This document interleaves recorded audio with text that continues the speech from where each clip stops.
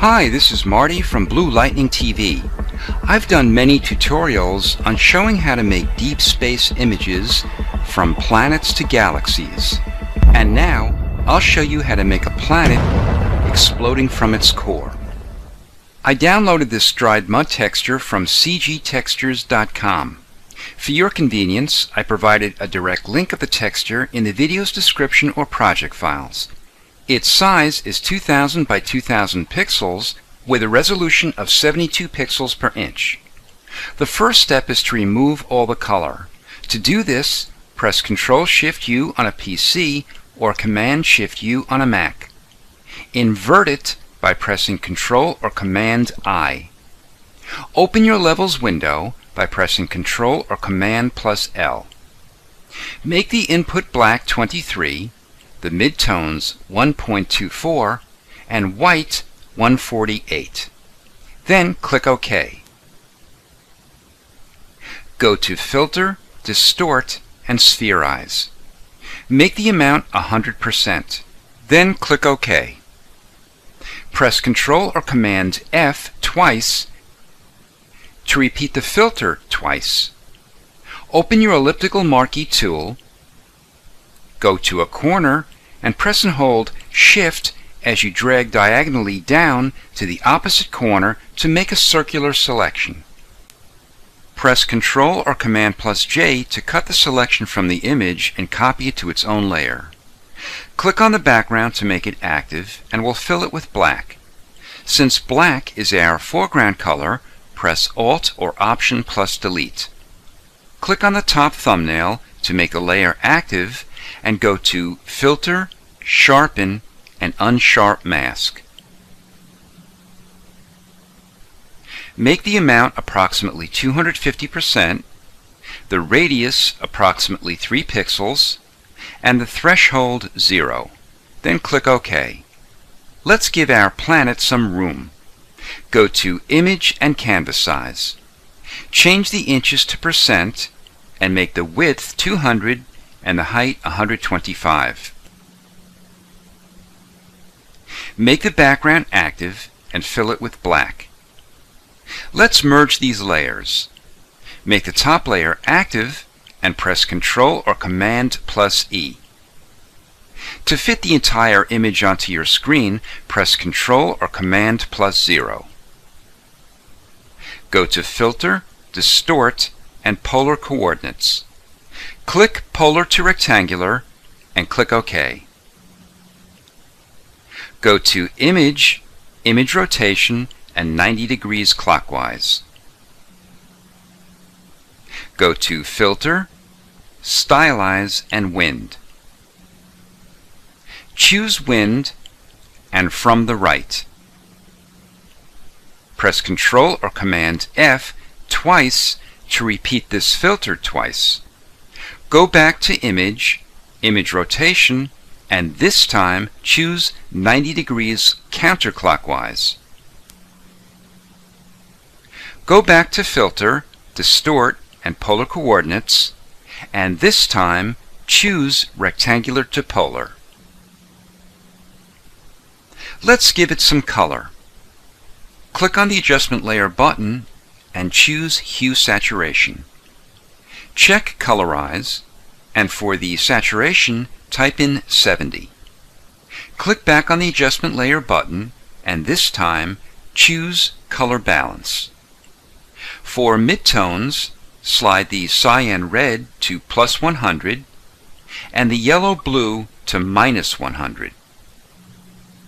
Click on Highlights, and for the magenta green, type in 30, and for yellow blue, slide it to -100. Click off the eyeballs of both adjustment layers to hide them, and click on the background thumbnail to make the layer active. Open your Channels panel and Control-click or Command-click on the circular button to make a selection of all the tonal values in the image. Open back up your Layers panel and press Q on your keyboard to make the selection into a quick mask. Go to the center and press and hold Shift and Alt on a PC or Shift and Option on a Mac as you drag out a circular selection near the perimeter of the quick mask. Go to Select, Modify, and Feather. Feather it by 20 pixels. We'll delete the quick mask inside the feathered selection. To do this, since white is our background color, press Ctrl or Command plus Delete. Delete the selection by pressing Ctrl or Command plus D. Revert the quick mask back into a selection by pressing Q. Press Ctrl or Command plus J 3 times. Click back on the eyeballs of the adjustment layers to make them visible. Make the middle planet active and go to Filter, Blur, and Radial Blur. The amount is 100, the method is Zoom, and the quality is Draft. Make the opacity 30% and the blend mode Hard Light. Make Layer 1 active, make its opacity 20% and the blend mode Dissolve.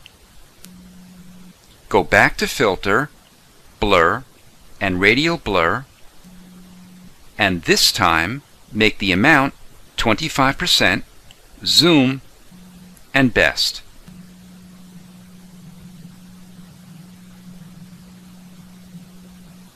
We'll name the bottom planet Dissolve, the middle planet Radial Blur, and the top planet Original. Make it visible. Let's add a wide energy field radiating out from the planet. Make the background active, fill it with black, and make a copy of it.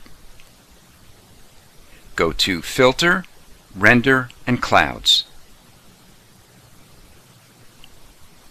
Go back to Filter, Render, and Difference Clouds. Repeat the filter 3 more times. Go back to Filter, Blur, and Radial Blur. The amount is 100%, Zoom, and Best. Reduce the opacity to 5%. Here is our finished planet at the instant it explodes. If you want to see your image cropped closer in another document, make the top layer active and make a composite snapshot by pressing Ctrl-Shift-Alt-E on a PC or Command-Shift-Option-E on a Mac. Make a new document by going to File and New. Make the width 1280 pixels and the height 720. Make the resolution 150 pixels per inch, then click OK. Fill it with black, fit it onto your screen, and press V to open your Move tool. Click on the tab of your planet document to open it, and drag the image up onto the tab of your new document. Without releasing your mouse or pen, drag it down onto the image and release. Drag it to a position you like. Then merge your layers. This is Marty from Blue Lightning TV. Thanks for watching.